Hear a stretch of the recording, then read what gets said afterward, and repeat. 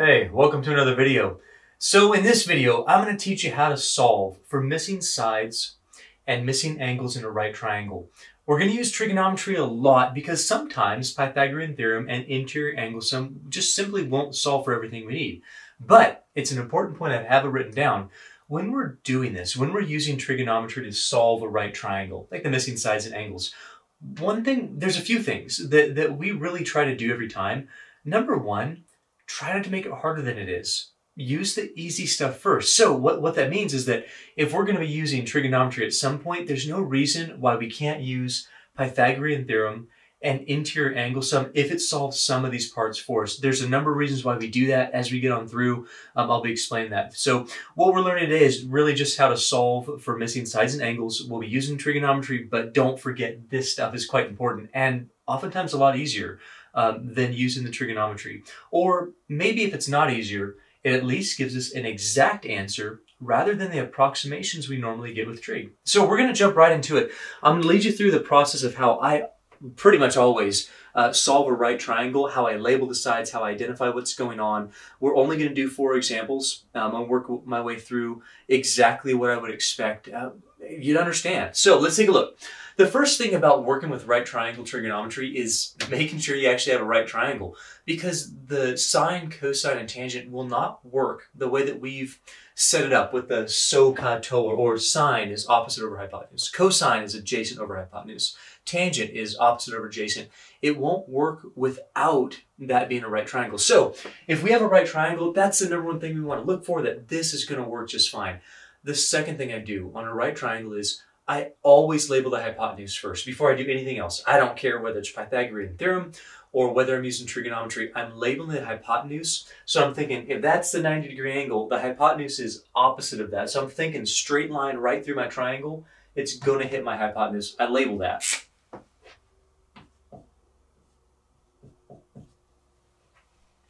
After that, I might start looking to see if I can find out anything else about this triangle before using trigonometry. Now, I said I'm going to explain to you why you might want to do that instead of just jumping right into the trig. It's because when you use trigonometry, you oftentimes will give an approximation. We do not want to use those approximations in finding more measurements unless we absolutely have to. Why? Because when you take an approximation, you're rounding a number. If you use that rounded number in other functions, you're going to round it again. You're compounding error. So you have a little bit of error because you rounded, then you use it again, and then you round again. Well, that's going to compound that. There's really only one operation that we'll be using that does not compound error, and it's subtraction. So I'll talk about when we get to finding angles more about how subtraction does not compound our error in this case. But just keep this in mind. Pythagorean theorem will give you an exact answer every time in terms of a square root. And interior angle sum will give you an exact answer every time in terms of degrees of an angle. Trigonometry sometimes doesn't do that. So it's really in our benefit to figure out everything we can, the easy stuff, or use interior angle sum and Pythagorean theorem before you start to trig. So when I'm looking at this, I'm seeing, yeah, there's a 4, there's a B. I can't really find my hypotenuse. I'm not even asking for that anyway, but Pythagorean theorem really isn't going to be useful for us because I only know one side. However, interior angle sum is very useful for us. If I know the angles of a triangle, any triangle, add up to 180, and I also know that this is a right triangle, 90 of that 180 is taken up. That's only 90 degrees left between the two angles that I have. What that means, we talked about this word a while back, last video actually, is that these two angles are complementary. That means adds up to 90. So if you know one of them, you automatically know the other. So it's always okay to take 90 degrees minus one angle and you get the other angle in a right triangle. So I know for sure that A is going to be 80 degrees because A and 10 degrees have to add to 90.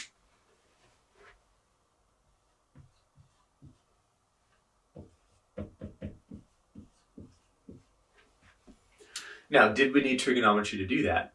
No, and it's nice to have that angle.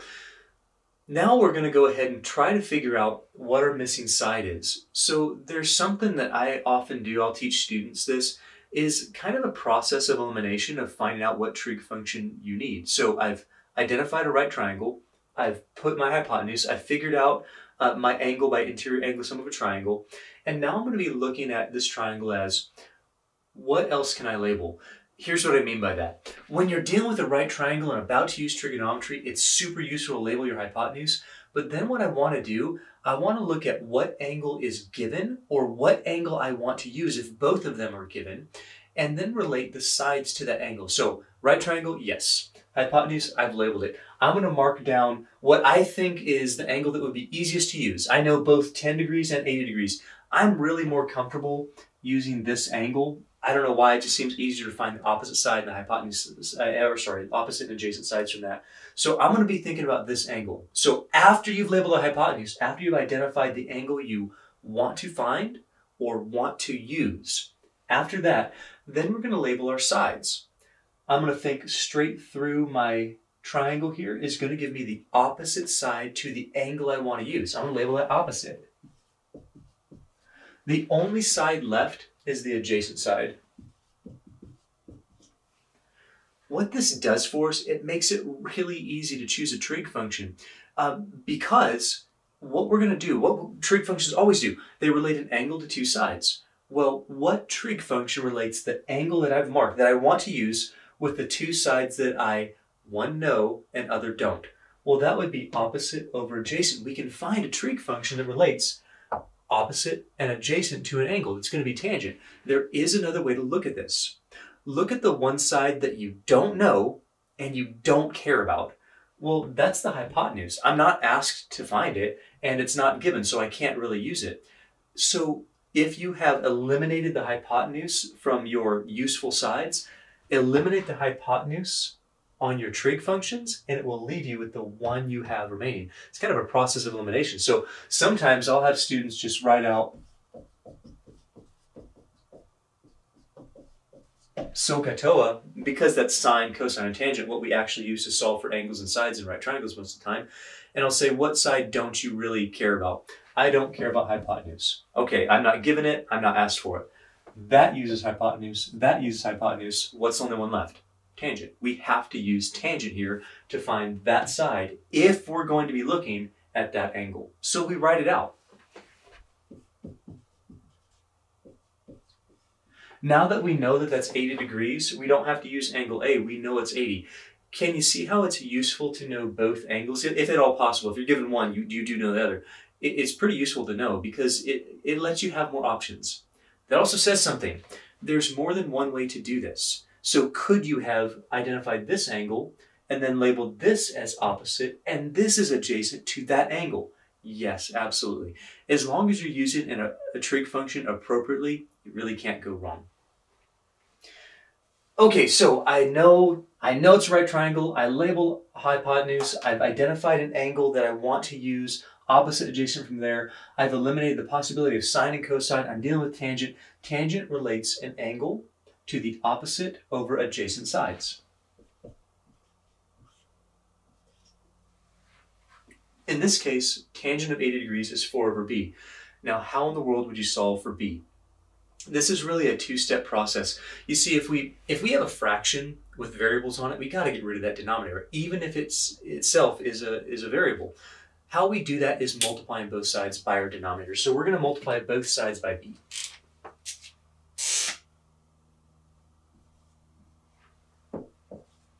On the right-hand side, yeah, these cancel and you get 4.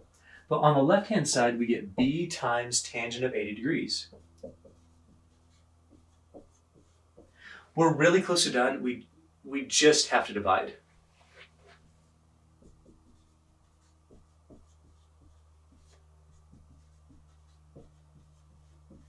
And if we do that, tangent of 80 degrees divided by tangent of 80 degrees is 1. It leaves us with b.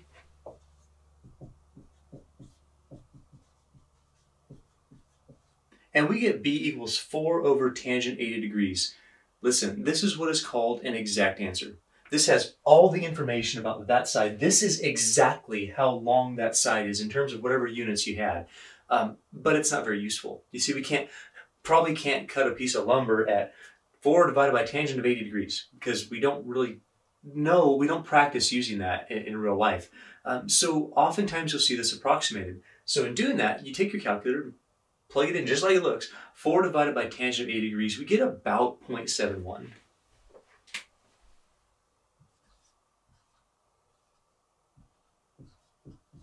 0.71 units. If that had been inches, we'd put inches, feet, and so on. There's something that I just said though. This is about 0.71. Here's what I don't want you to do. This is something we really got to avoid. If this is 0.71 and that's been approximated, don't use approximations in future math if you can avoid it at all, almost at all costs. There's times when we have to, but if you can avoid it, do not use approximations to figure out other measurements. So how in the world would you figure out C if I asked you to? Well, what we could do is use trigonometry, but just look at either a different angle or a different trigonometric relationship to do it. If we wanted to continue, if I wanted to find out what the hypotenuse was, the last thing I'd want to do is Pythagorean theorem right now. Why? Well, because while that's 4, this isn't exactly 0.71, is it? It's like 0.705 something, something, something forever. If I use this, I've already rounded. Then I'm going to put this in a square. So I'm going to square 0.71. 0.71 squared is going to make that error worse. Then I'm going to add it to 4 squared and take a square root of it. Well, when I take the square root, it's going to make the error worse yet. And then I'm going to round it again. And it's really the second rounding that causes the compounding of the error.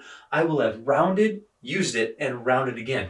It's going to be more off than I want it to be. I don't want to have that much error in it. So if you can avoid it, don't use your rounded numbers. So let's think, is there a different way we could go to find out C? Well, let's see. If I'm not really concerned about finding the adjacent and I can't use it, does that eliminate some other trig functions? I mean, I already have the hypotenuse. I already knew what that was. I already have this angle that I'm comfortable using, so I'm going to mark that again. This is still the opposite side. This is the adjacent side. This is the hypotenuse side for sure. But if I can't use the adjacent side anymore,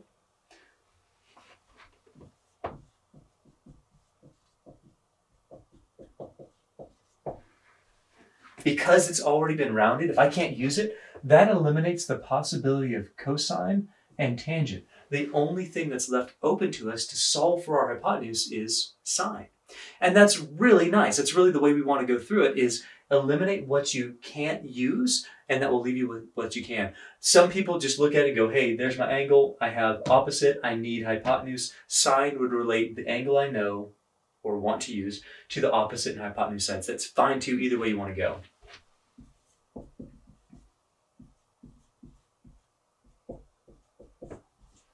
We run into a really similar situation, so we're going to multiply both sides by c to remove the fraction, and then divide both sides by sine 80 degrees to solve for c.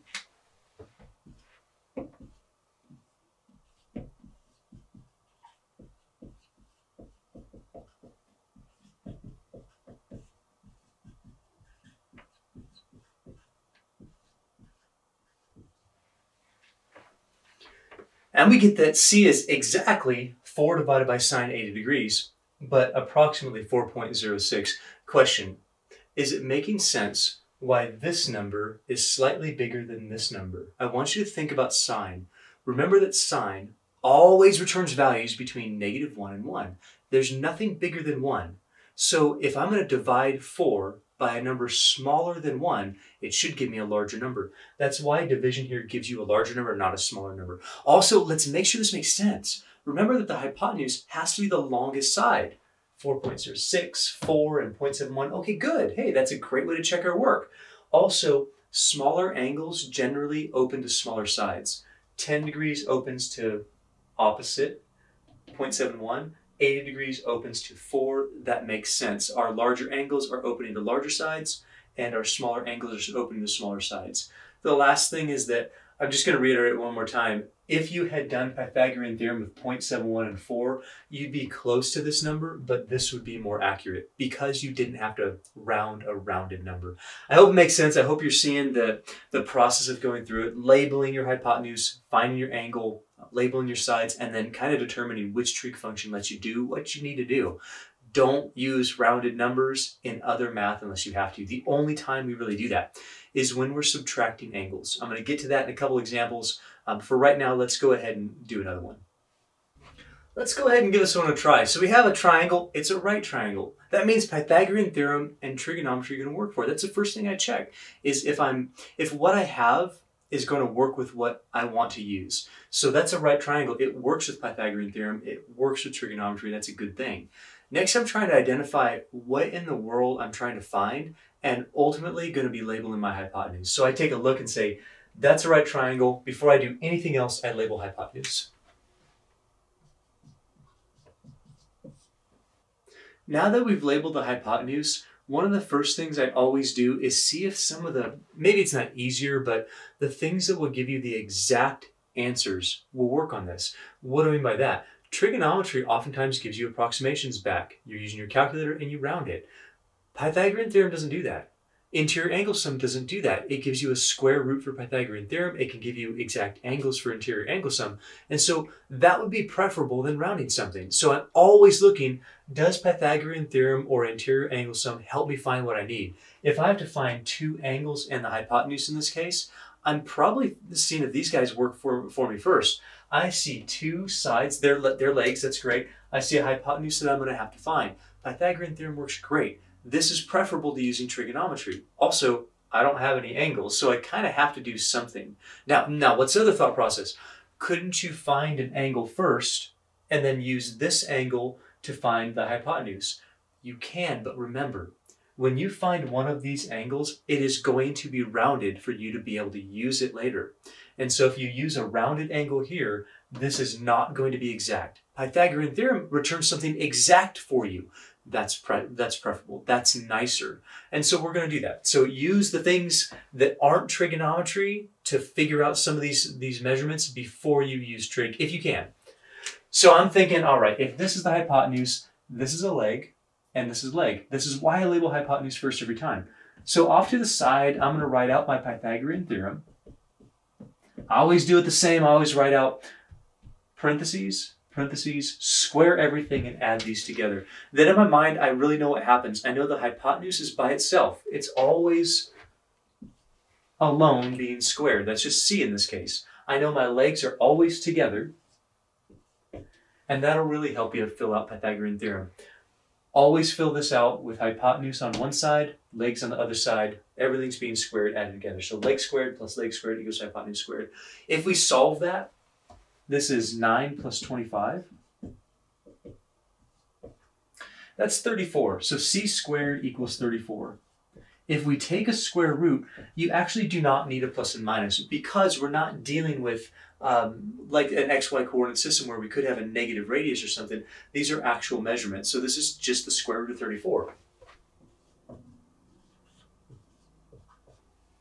Now, that is exactly what this hypotenuse is. This is not an approximation. I know for sure that's square root 34. What I don't want to do, I don't want to round that to, well, let's see, something just under 6, 5 point something. I don't want to round that and use that in later math. Remember, do not use rounded numbers in future math if you can avoid it. I'm going to leave this as exactly square root 34. Now, could I do an approximation? Yeah, sure. And if you wanted to cut this to a measurement or something, you might do that. But to use it in math, it should be exact. So I looked at it. Man, right triangle looks good. Label hypotenuse. If I can do anything else besides trig, I do it now. So I can't find any angles. I don't know one of them. I can find the hypotenuse by Pythagorean theorem. We're looking pretty good. Now, the benefit of understanding that that's an exact answer is that you can use this in trigonometry. This is what it is. It's not rounded. It's not an approximation. You can use that. That's why we do things like Pythagorean theorem and interior angle sum first. It gives us exactness, which you can then utilize. Trigonometry doesn't do that. If we round it, it is rounded, and you should not use it. So now we got to find some angles. How we do this depends on which angle you want to find first. It doesn't really matter. My personal preference, I like finding angles at the bottom of the triangle because it works better in my head. So I've already labeled hypotenuse, but once I've identified an angle that I'm given, or an angle I want to use or find, which I have, I want to find that angle, then I go on and I label the rest of my triangle. And now I'm going to go ahead and look straight across that triangle. This is the opposite side. And this is now the adjacent side. It has to be because you've already labeled hypotenuse. That's why we do it first. So now that we've done that, I'm thinking through what trig function do I want to use or that I can use to relate the angle I want to find to two of the sides that I know. Now, I know all three sides, so look, this gives you options. You can do this a number of ways. Any way is right as long as you're using a correct trig function that relates two sides that you know. One thing we don't, remember, I'm going to say this a lot, one thing we don't want to do not round that and then use that. You cannot do that. I guess you can, but don't do that. So normally what I would do is look for two sides that are kind of easier. I probably don't want to use a square root of 34, even though it doesn't really matter. So I'm looking at angle A, and I'm thinking, hey, I know opposite over adjacent. I know opposite over hypotenuse. I know adjacent over hypotenuse. I know sine, cosine, and tangent of all these. But tangent uses what I would consider simpler numbers. So I'm thinking with SOHCAHTOA, if I know all three of them, I can use any of those trig functions. But if I don't want to use the hypotenuse, then I probably don't want to use sine or cosine. I'm going to use tangent.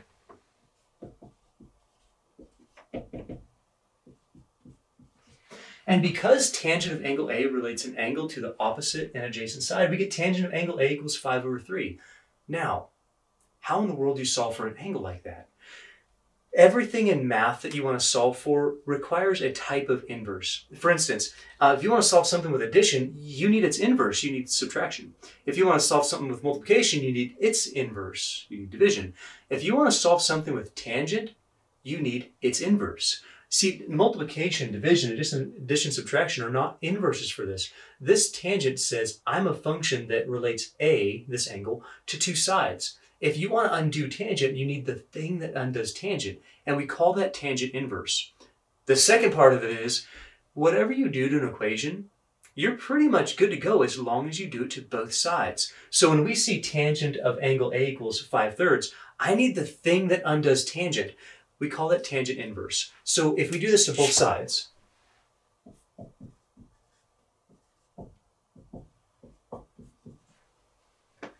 and say, I'm going to take tangent inverse of both sides of this equation.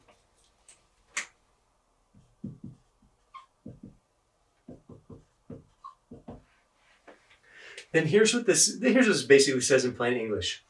Thing that undoes tangent of tangent. Now, what's going to happen to tangent? The thing that undoes tangent is going to undo tangent. You're just going to be left with A. Much like multiplication cancels division, much like addition cancels subtraction, tangent inverse cancels tangent. This is going to go away. You wouldn't want to use like sine inverse for tangent. Match the appropriate function. So I'm going to undo tangent with tangent inverse. It's inverse. It's undoing thing. I just have to do it on both sides because that's how equations work. So I'm left with just A.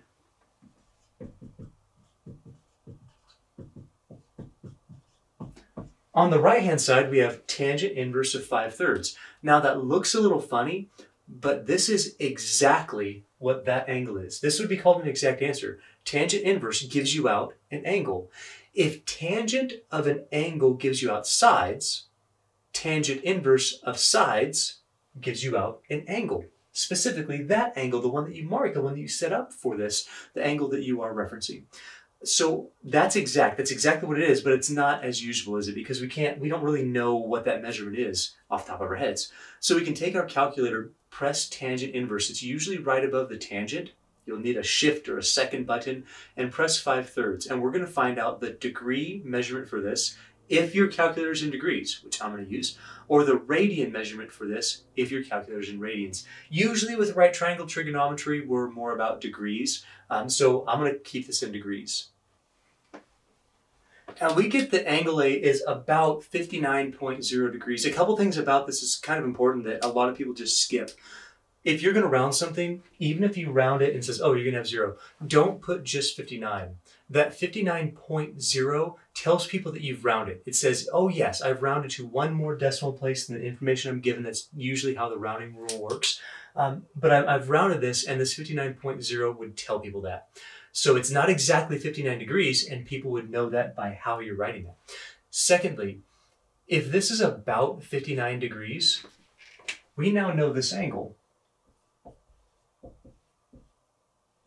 Could you figure out this angle, angle B? And the answer is yes. This is the one time that you can use approximated values to figure out something else. Here's why. Subtraction in this case does not compound your error. If you were to do this another way, how much you do it? Well, you might do it tangent of angle B equals opposite 3 over 5. But what you're going to get is an approximation that when you subtract from 90 is exactly the same as this one. So if you're only caring about the approximations, you can easily subtract this from 90 degrees and get that angle.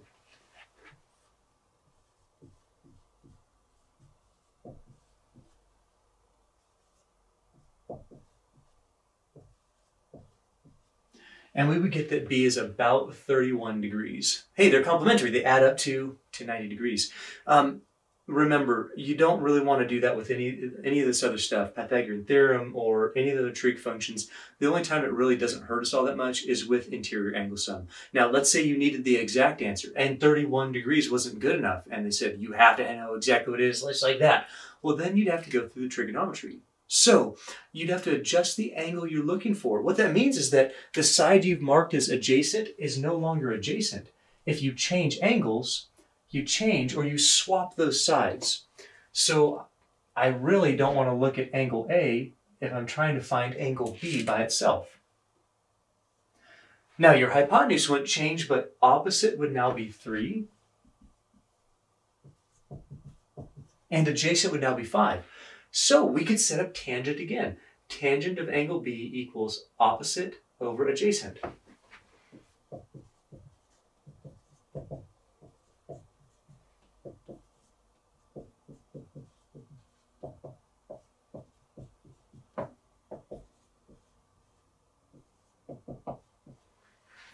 If we take tan inverse, the inverse or the thing that undoes tangent on both sides, we're going to end up with tangent inverse of 3/5. Tangent inverse of 3/5 is about 31.0 degrees. This is the exact angle that is, for sure. But when you approximate it to use it, you would end up getting, which is why it's okay to subtract them, you would end up getting exactly what you get when you subtract 90 minus that approximation. It does work every time. That what you get here and what you get here, if you round to the same digit, is going to add to 90 degrees. Which means you can use it for approximations. You can't use it for exactness though, can you? Like this does not tell you the exact answer if you subtract. You'd have to do other trigonometry for that. So I hope that's made sense. I hope you're seeing the process of going through it. Label the hypotenuse, use the stuff before trigonometry that you can, and then with trig, we're identifying an angle that we have, that we want to use, or that we want to find. After that, labeling opposite and adjacent and using an appropriate trig function. We're going to come back, we're going to do one more, and then we're going to give you a real life example.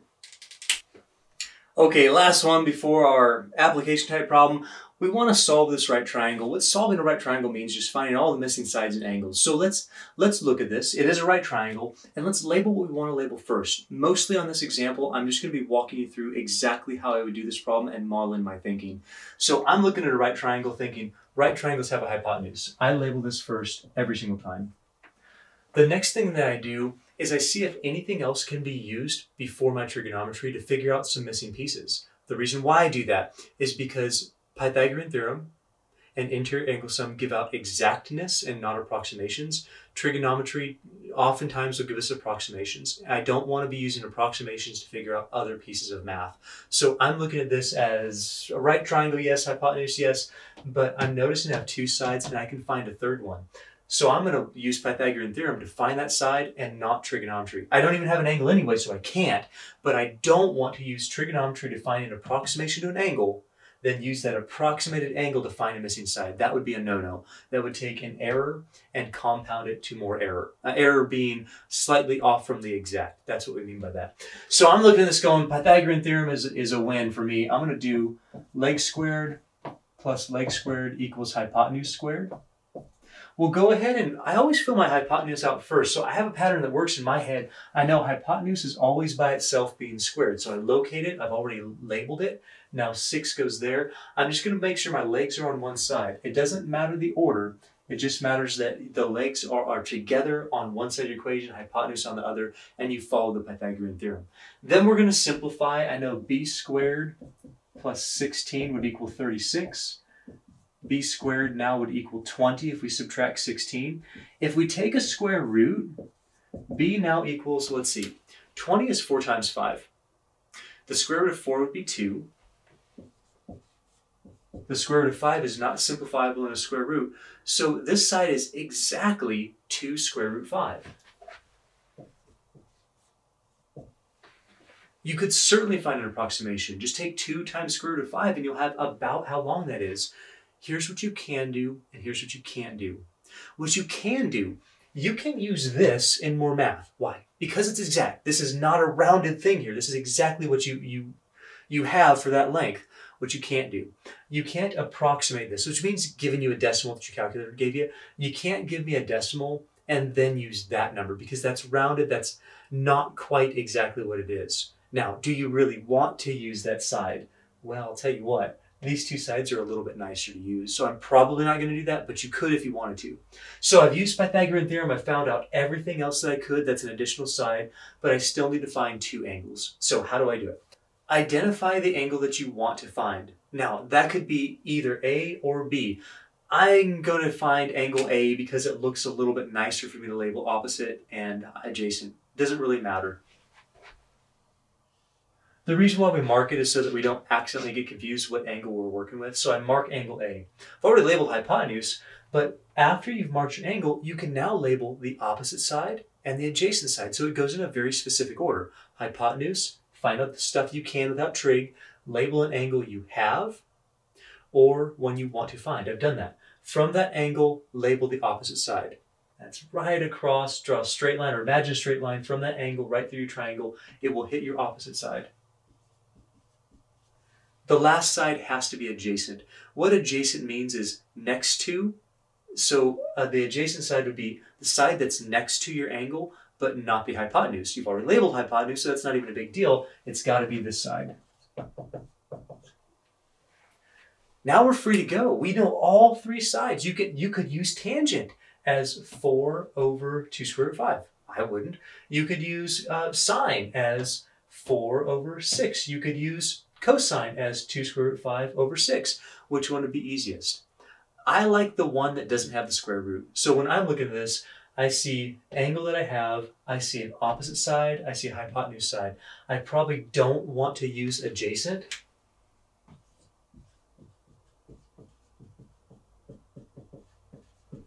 So if I don't want to use the adjacent, maybe I rounded and I can't use it. You shouldn't. But maybe because it has a square root, I don't want to. If I don't want to use adjacent, I don't want to use tangent or cosine. I just want to use sine.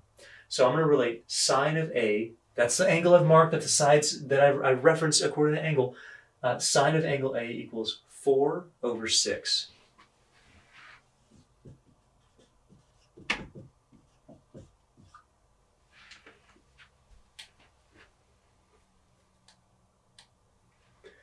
Notice this technique of eliminating what you really don't want to use or eliminating what you don't have can be very helpful. A lot of students really like that. It works especially if you only know 2 sides, or sorry, if you only know 1 side and an angle and you're trying to find a specific missing side. That works very, very well. So now that I have sine of A equals 4 over 6, I've got to solve for A. So I need to undo sine. Undo sine. Sine inverse undoes sine. So I'm going to do sine inverse of both sides.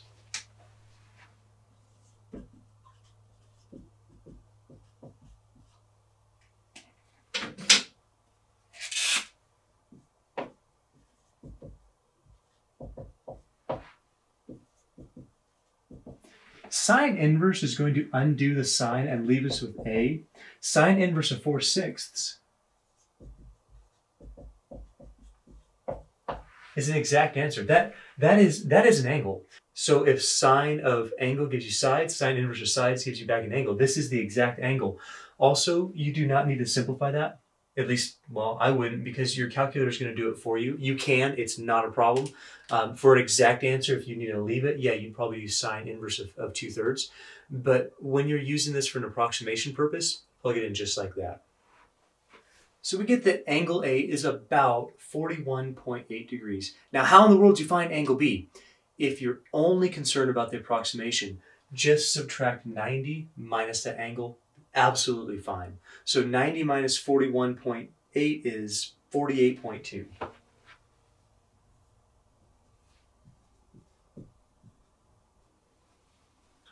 If you needed the exact angle, you'd have to do more trigonometry. So we would re-identify what angle we're looking for. like angle B, we relabel our sides like this is the opposite and this is the adjacent. Your hypotenuse does not change. And I'd think about what I want to use in order to find angle B. So I probably don't want to use a square root, so I'd cross out, let's see, that would be the opposite side. I wouldn't want to use tangent, and I wouldn't want to use sine because those include the opposite side. I'd use cosine. Cosine of angle B would be adjacent over hypotenuse, 4/6.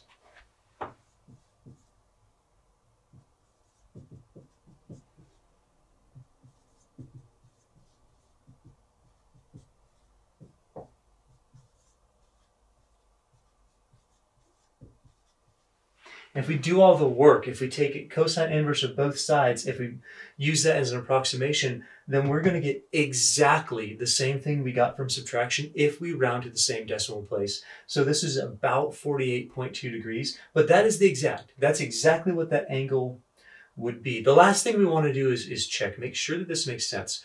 Has the Pythagorean theorem held to that's the longest side? Yeah, it really has. That's less than 6. Has it held to larger angles open to larger sides? This opens to 4. This larger angle opens to something slightly more than 4. This is a little over 2. So something a little over 2 times 2 is something a little over 4. So I hope that's made sense to you. I hope that this process is really starting to click. It really does help to label the sides the way I've shown you in order to pick out the right trig function. So I'm going to come back with one more and then we're going to be done. Okay, last example. Let's suppose you wanted to find the height of something really tall, but you couldn't actually measure it, like maybe a volcano. You can't measure the top of a volcano. Maybe you wouldn't want to climb to the top of a volcano. So is there a way to do it? Well, with some instrumentation, you certainly can.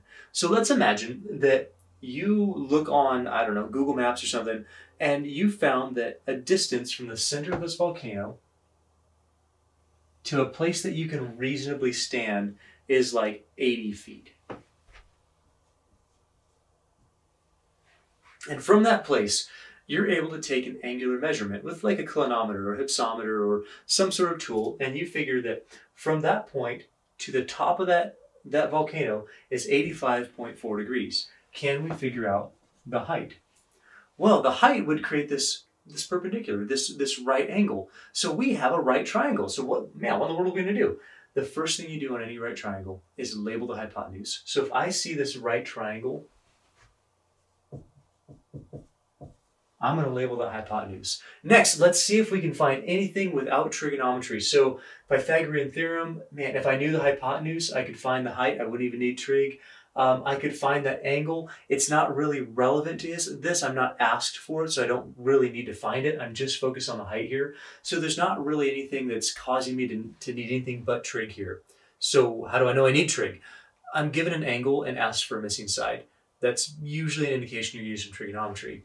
So I have seen right triangle, I've done hypotenuse, I've checked if I need anything else besides trigonometry, and I don't. Let's go ahead and let's mark out the angle that I'm given or an angle that I want to use. Now I'm seeing that I've been given this angle of 85.4 degrees. I'm going to be using this angle. So I'm going to mark that. From that angle, let's label the opposite side and the adjacent side. The hypotenuse is done, so thinking straight through this triangle, I would come across this as my opposite side. The only other side left is the adjacent side. So I've right triangle, got this, got opposite, got adjacent. Now we're going to find the trig function that actually works.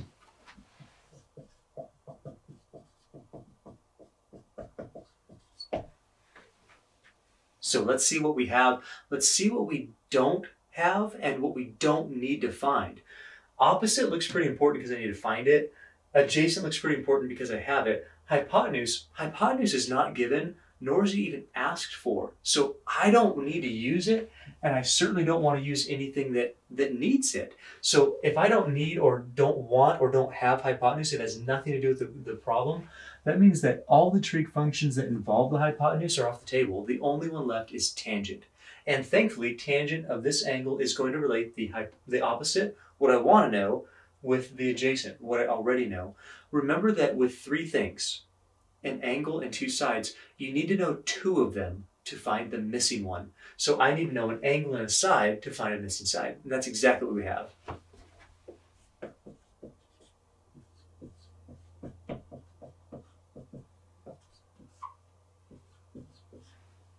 So tangent of 85.4 degrees equals h, that's the opposite, over 80. We're going to solve for h. When you have a fraction with a variable in an equation, most of the time we get rid of that fraction by multiplying by the denominator. So let's multiply both sides by 80.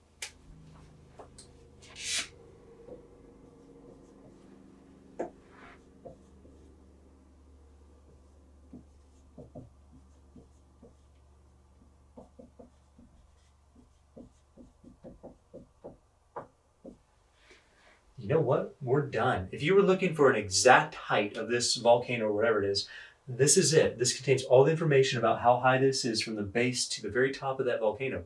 Now, most of the time we want to do an approximation just to get a better handle on what that means. So I'll plug this into the calculator. We get about 985.91 feet. So that's a pretty good approximation for how tall that volcano is, provided that our information is accurate. Now, what might be a better approach? Is this number actually reasonable to find? Well, maybe if you have like a map of it from the top, you could do that, like a Google Earth thing. You look down and there's a center, there's the edge where I'm standing. That's fine. A lot of times, though, we don't have that. So what could you do if you did not have this number? Number one, tangent would not work because you'd need that adjacent. You need to know something else.